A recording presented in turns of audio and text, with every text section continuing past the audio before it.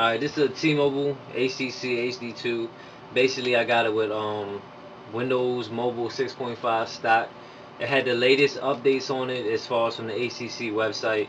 From there, I tried to basically add the Android 2.2. It loaded fine, but it didn't let me make phone calls. So as soon as I hit the phone call menu, the whole phone messed up or whatever. So I almost gave up on it because I don't really know this computer stuff as far as digging into phones and real technical stuff with computers. So if I can figure it out, I know somebody else can. And if you want to know how I did it with the type of phone that I have and the software update that I already had on it, I mean, I can tell you how to do it. And if enough people want it, I mean, I can load up the file so you don't got to go to a share site. I can load it up straight to my website.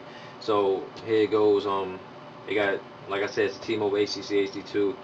I like the phone like this. I wish it would came like this for real, but everything works fine on it. Works real smooth actually. The market, everything works good. Everything's on there. What else? Uh, what is it? Google Earth.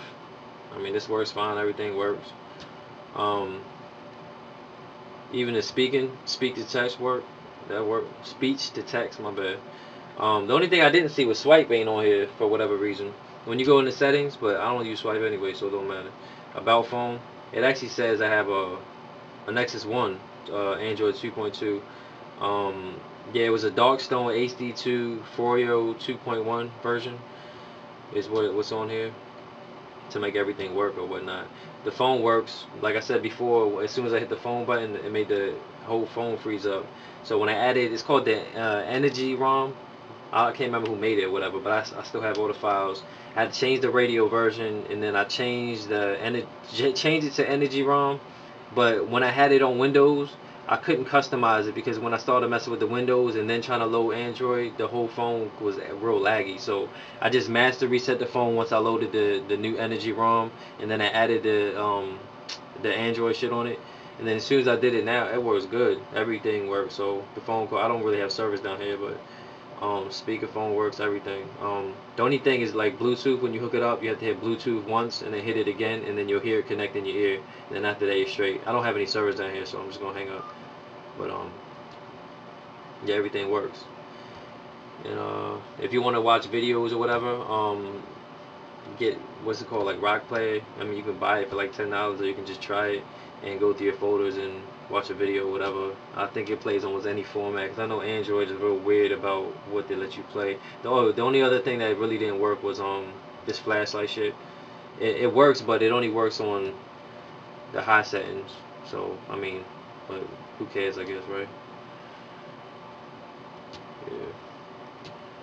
So I mean, that's pretty much it. Like I said, if enough people ask me, you know what I'm saying, I can put up the files that I had that I did it for mine or whatever, and visit my site www.jseanmusic.com or standstrongent.com, and check out my music, check out videos I'm starting to post up or whatever. If y'all need services, mixing, mastering or whatever, just hit me up and get at me. Basically on some Baltimore shit. So another thing, I mean, I personally kind of like the BlackBerry, so I think the BlackBerry is more functional. This is like my fun phone, but to be honest, I only capped the phone for like $30, like brand new. Somebody ain't want it, so I just turned nothing into something again, like I always do. And this is like a little preview right here. I don't even know if you can see it of the video that I'm editing right now. So it's gonna be in it. It's called "You Jealous." So I don't know, just get at me.